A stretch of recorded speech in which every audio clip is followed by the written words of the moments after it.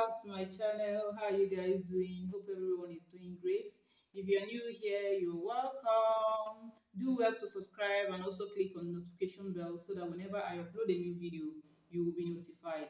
And to my returning subscribers, thank you so much for always coming to watch my videos. I really appreciate that. So today I'm going to show you how to cut and sew a trendy cowl kaftan. This kaftan can be cut using different methods. You can cut it on bias, you can fold your fabric the normal way and cut. So I'll be working with this fabric. Is silk fabric, is 3 yards, and the measurement needed for this gown are your shoulder measurement, the length of the sleeve, your sleeve opening, the length of your gown, and your hip measurements. So for the bias method of cutting this gown, this is how to fold your fabric. This fabric is already folded into 2, as you can see. So I'm going to fold again to make it 4.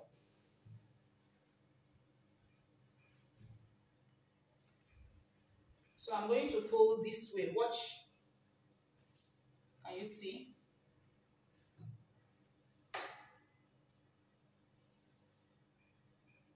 Can you see? This is how to fold on bias. Can you see?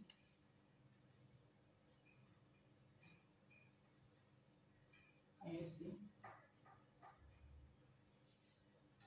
So now if I want to take the length of the gown, I will measure from here down. Okay? So for this bias method of cutting this gown, you won't have any side seam. The side is going to be seamless. Okay? So this side with the opening becomes your center front and your center back. And that's where you're going to mark your neckline for your back and the neckline for your front. Now for the top part, the shoulder line is where you also have your sleeve opening. Your sleeve opening is not going to be by the side because there is no side seam. Okay, it's going to be at the top. So you mark your neckline, mark the length of your sleeve, and the rest will be your sleeve opening. Okay, so this fabric I'm working with is 3 yards. If I should fold on bias, then that means I will have a short length. If I want a longer length, I should work with 4 or more yards. Okay. So another thing I want you to note is that when you are done cutting, each piece will represent the front and the back, and the other piece will represent the front and the back. I hope you're not confused. Remember that this is the center front and this is the side without no seam. Okay, so I'm going to show you how to fold your fabric if you want to use the normal way of cutting.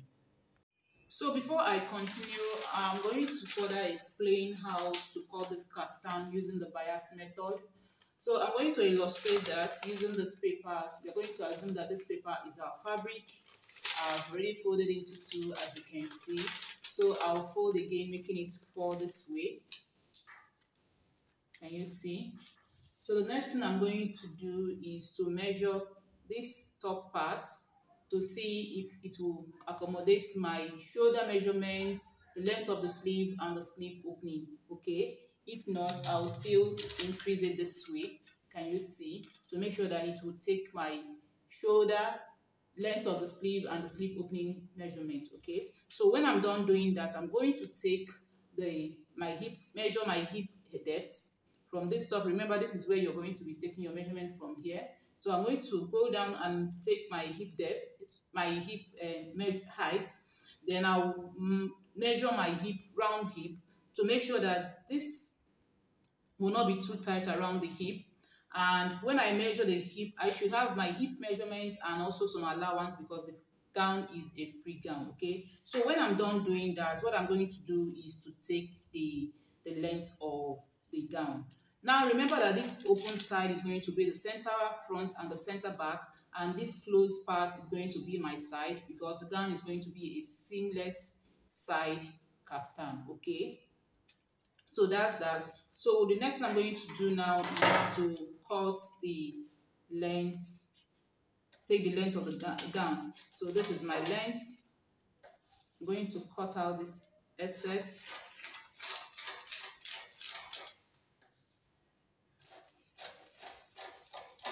So this becomes the shape of my gown. Can you see? This is the shape of my gown now. So the next thing I'm going to do now is to mark the neckline for the back. So at the center front, I'm going to mark the neckline for the back. So let's assume that I'm using a 3 inches by 1 inch for the back. I'll mark it this way. Can you see? And the neckline for the front is a V-neck, so I'm going to make it 3 inches by, let's say, 8 inches, and I'll mark it. Okay, so the next thing I'm going to do is to cut out the neckline for the back first. So I'll cut it this way. Can you see? Remember that the sleeve opening is not going to be at the side, it's going to be at the top where you have your shoulder line, because the side does not have any seam. Remember that. So the next thing I'm going to do is to open it up this way. Can you see? So each piece represents the back and the front. Can you see? Each piece represents the back and the front. So what I'm going to do is to bring the center front and the two center front this way. Can you see? And I will go ahead and cut out the neckline for the front this way. Okay. Can you see? So this is the neckline for the front, and this is the neckline for the back. Now remember that the front has an inverted opening at the center front. So what I'm going to do is to bring the center front together this way. Can you see? Facing each other. So from the center front at the hemline, I'll go up by, let's say, 12 or 15 inches, depending on how open you want yours to be. I will mark, and I'm going to slant it to the side this way. Can you see what I'm doing? To form my inverted V. Can you see? So I'll go ahead and cut it out this way. Can you see?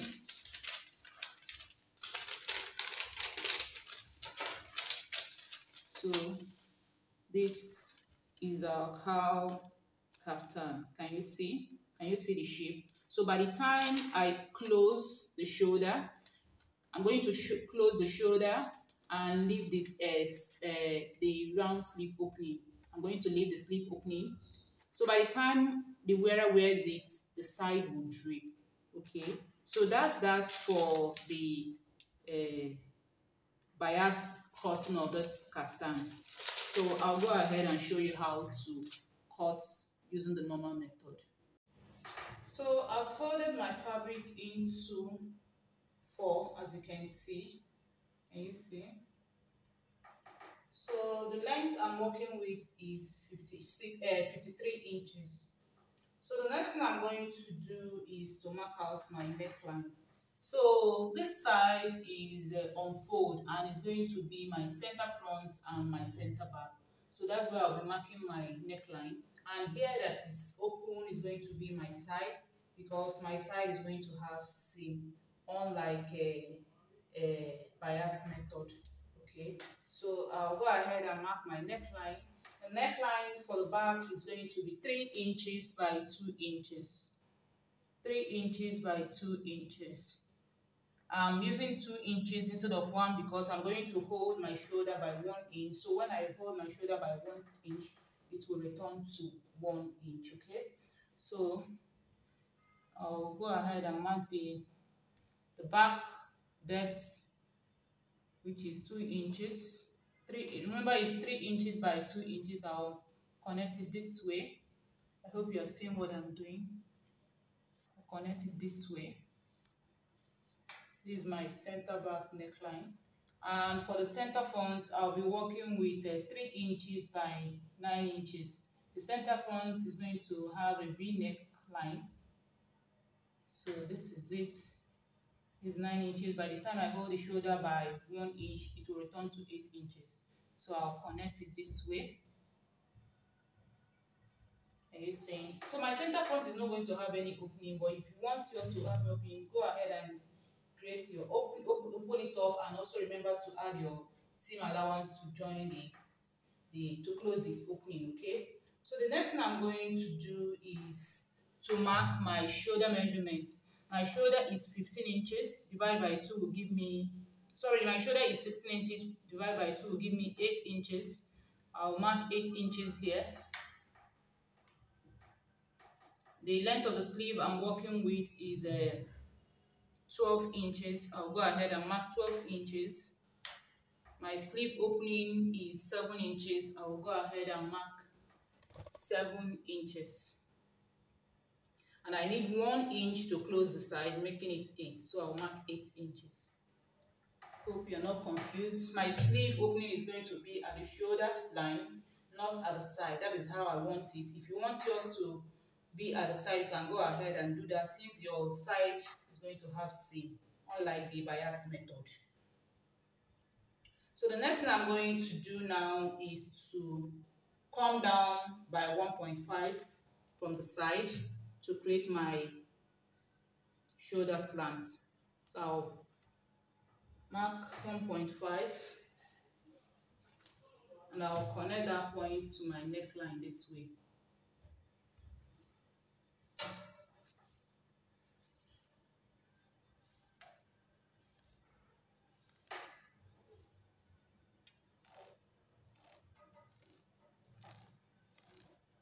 Can you see? So I'm going to cut this out, but before I do that, I'll measure my hip height. So the hip height I'm working with is 28 inches. So I'll mark 28 inches. This is 28 inches. My round hip is 44. Divide by 4 will give me 11 inches. So I'm going to add 4 inches to that 11 inches for ease, because it's a free gown. When I add 4 to 11, it will give me 15 inches.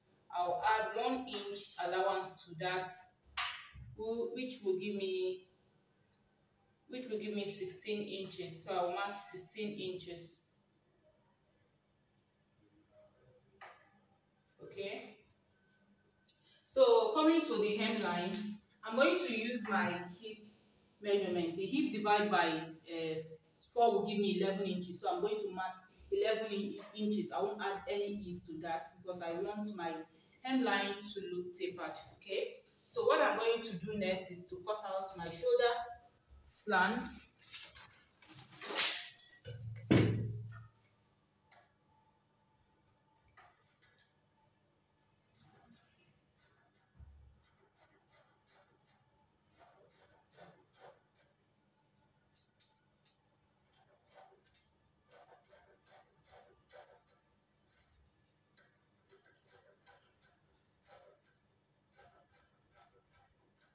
This method will still drape like the bias method.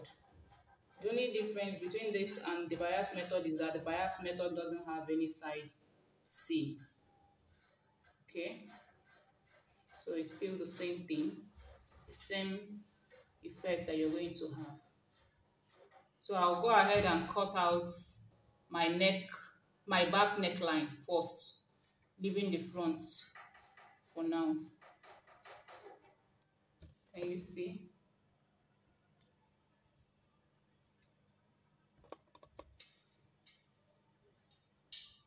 So the next thing I'm going to do now is to mark out my sleeve opening, and I will notch that because I won't be closing it while closing my shoulder. Okay, so remember is 7 inches. So I'm going to mark and notch that part.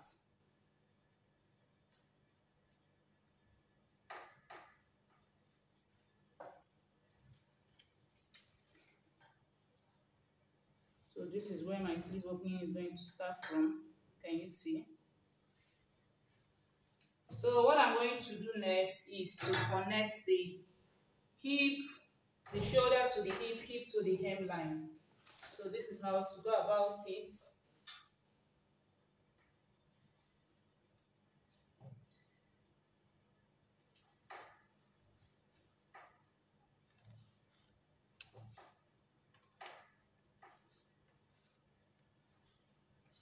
Can you see what I'm doing?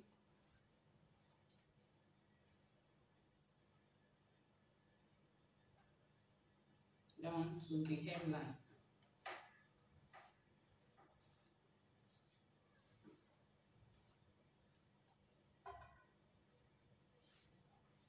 Can you see?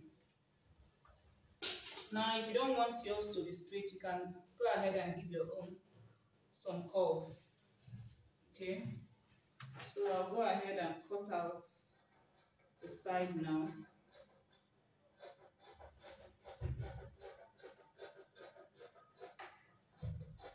This gown is quite simple. Anyone can do this.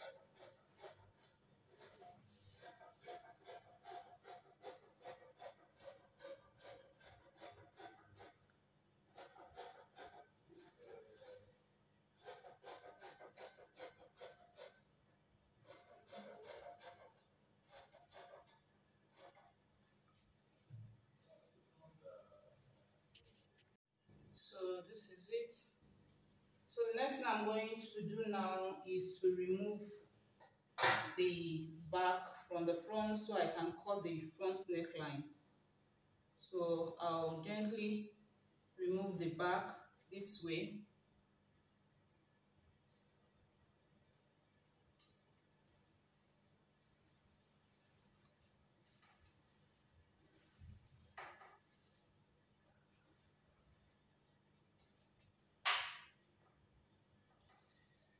So I'll arrange the front well so I can cut the neckline and also the hemline.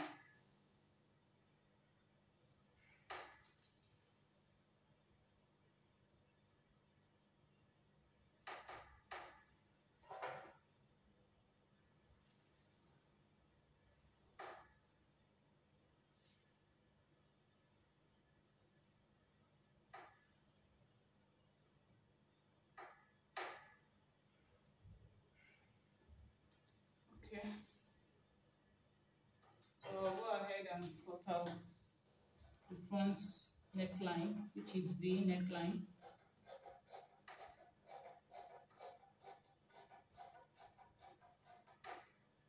Can you see? So coming to the hemline, remember that the center front has an opening that looks like an inverted V. Okay, so from the center front, I'm going to go up by 15 inches and I'll mark. So this is 15 inches here. So from that 15 inches, I'm going to connect to the side this way. Hope you're seeing what I'm doing. Let me bring the fabric up a bit so you can see it. So I'm going to curve it this way.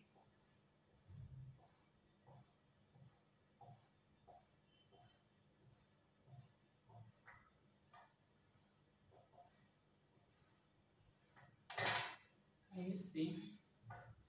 So I'll go ahead and cut it out.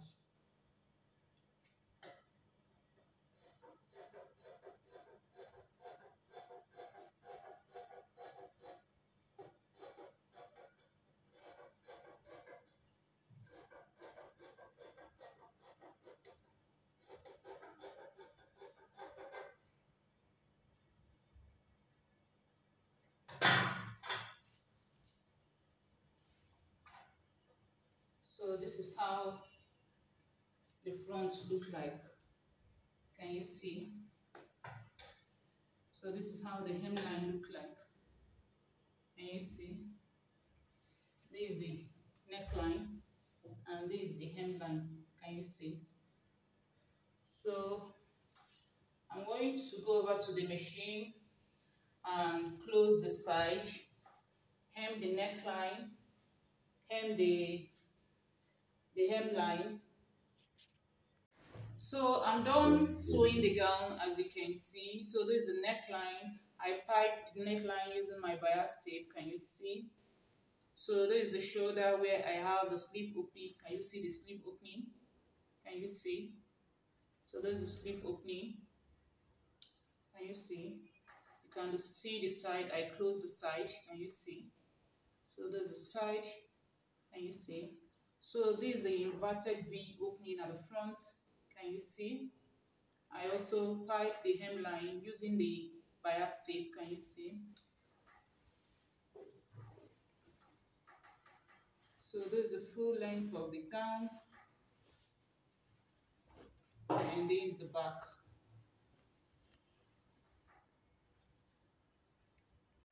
So this is how the gown looks on my mannequin. Can you see? Can you see the side drape? Looking so beautiful. Can you see? Can you see the sleeve opening on the shoulder line? Can you see? On the inverted V, can you see? The gown is looking short on the mannequin because the mannequin is quite tall. So if you like what you're seeing, please go ahead and give me a thumbs up. Thank you so much for watching, and see you in my next video. Bye.